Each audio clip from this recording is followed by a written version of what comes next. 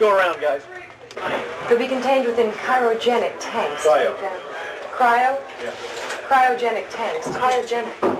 Super cool for maximum efficiency in storage. Okay, better. Well, now, you also mentioned living quarters for the crew. How many are there on each ship? It varies. Richard, come on in. Can we talk to some of them? Oh, you will, Christine. Now? Do it again. It's too hot.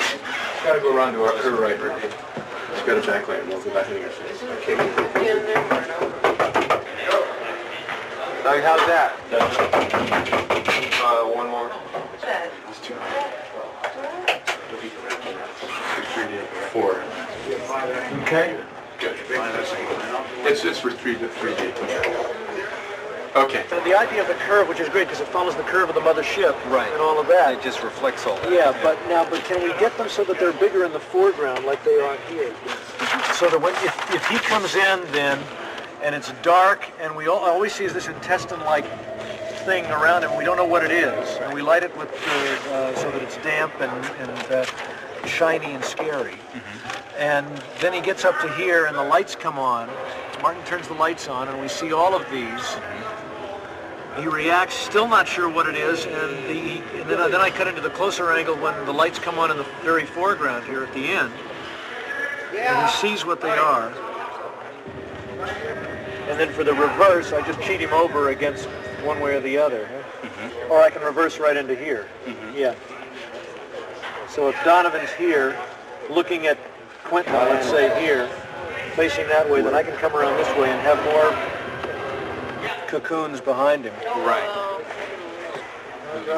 Can it go up stage, or is that what the goal is? No. There we go. Stay well. Keep going. Keep going. Another foot, Sal. 3. Look out for that junior. Oh! That's good. Move that a little bit to my right. Camera right. Which one? That last one on the left side. Jimmy. I'll tell you how. Wait. Where do we get some people there? Can we see first team standing there? Yeah. Watch this. First team.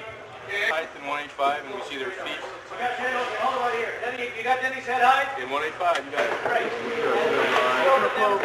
Can I? Great. Okay. Let's go, or we have to sit here through another one. And the thing's frozen on the clutch and it's starting to hit.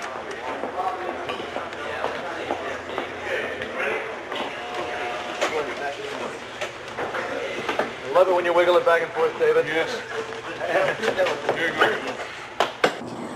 I think the story, more than anything, is a human story. I mean, more than what the trailers are saying, and more than what the promotions are saying. I think it's a story about people banding together, and how kind of ridiculous world war and wars between nations seem when you're faced with something a lot bigger. And I think it shows people from all walks of life getting together and just looking at the unimportance of racial prejudice, of just fighting with each other when they see something that's a lot bigger than they are. My character is wonderful. She's a med student. She does research in the biochemistry lab. And also does rotation. She's in her 3rd year, so she does rotation at the hospital. And what she wants more than anything is to be a doctor and maybe go into research. And all of a sudden, she's faced with something that pushes her into a position of getting this thing over with, so she can go back to her work and go back to life as it normally is.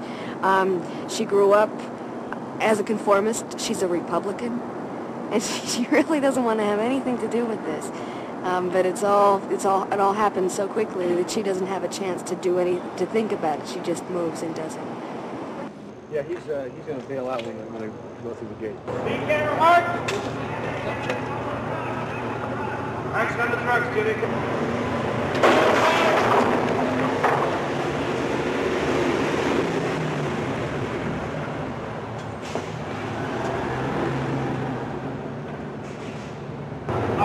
that. Let's do one more.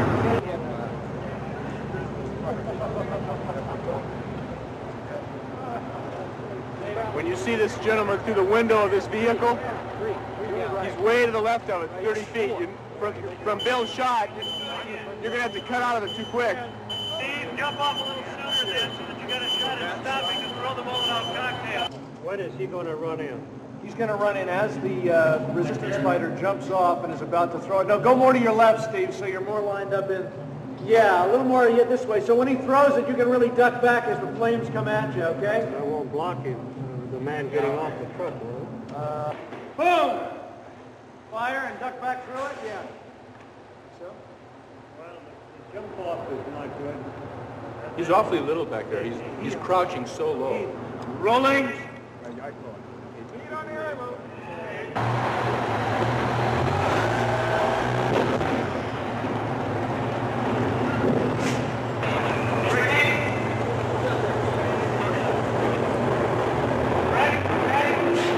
It's really kind of an ensemble thing. I mean, all of the characters start out as separate entities and separate units. The families start out as just separate family units. And they all intertwine during the film because their lives are kind of shoved together and pushed together. People from all different walks of life. And I think Julie is kind of a catalyst because she is the one that does things when nobody else will. They'll be sitting around a room and somebody says, well, somebody should do that. And everybody says, yeah, well, somebody should do it. And she just says, well, all right, I'll do it. You know, and she was probably the one that did that in high school and did it, you know, always did it.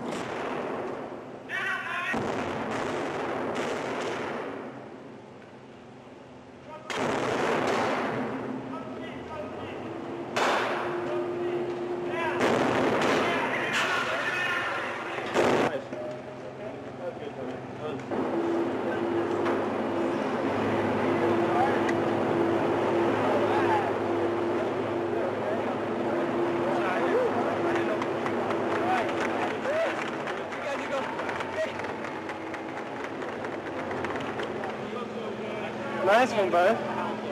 No, I got out of breath, man. I was running. You guys okay? I couldn't talk. One thing I took the breath from him. And he said, don't breathe. Well, I didn't take a breath just before I went down, and I went... I was running out of breath. Good. Nice. Ricky, what is a 75? About a full figure from there, right? 2 figures? That's okay. That's good. Let's get the lady coming off the truck with a Molotov cocktail. Okay, and pan her over this way.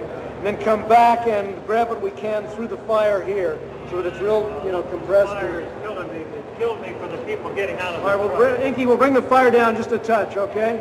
So that I've got it, but not blotting me out. Yeah, let's have it burning as she's running across there.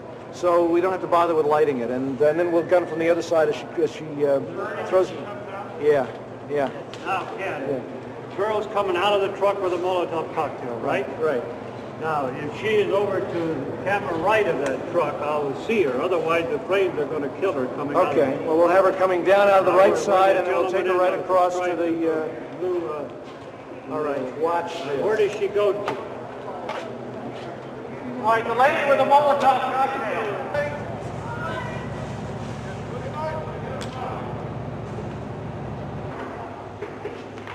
Jack.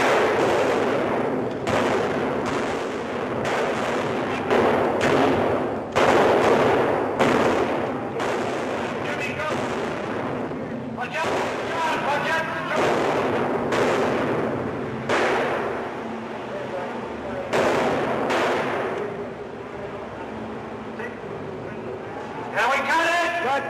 You know, you see a lot of other space stories, and it's all action-packed adventure, and very little, the actors have very little opportunity to do any good acting.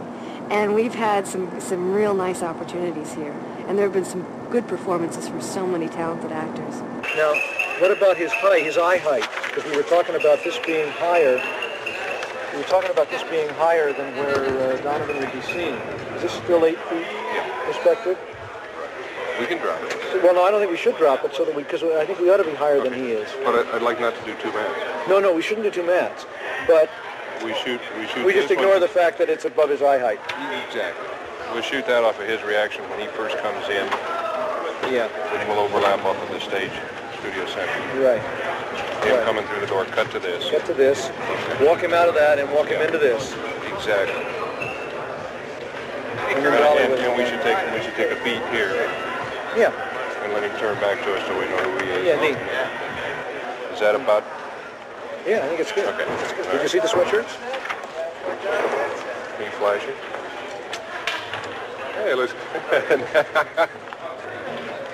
That's all right. It's neat. We all get them, right? As a matter of fact, we do. Do we? No. Can I get everybody to listen up? Is everybody here? A lot of us have worked together before, but nobody on this crew has worked any harder than they've ever worked on this one, I'll tell you. And I wanted you all to have something to remember other than your overtime. And so you've gotten these together for everybody.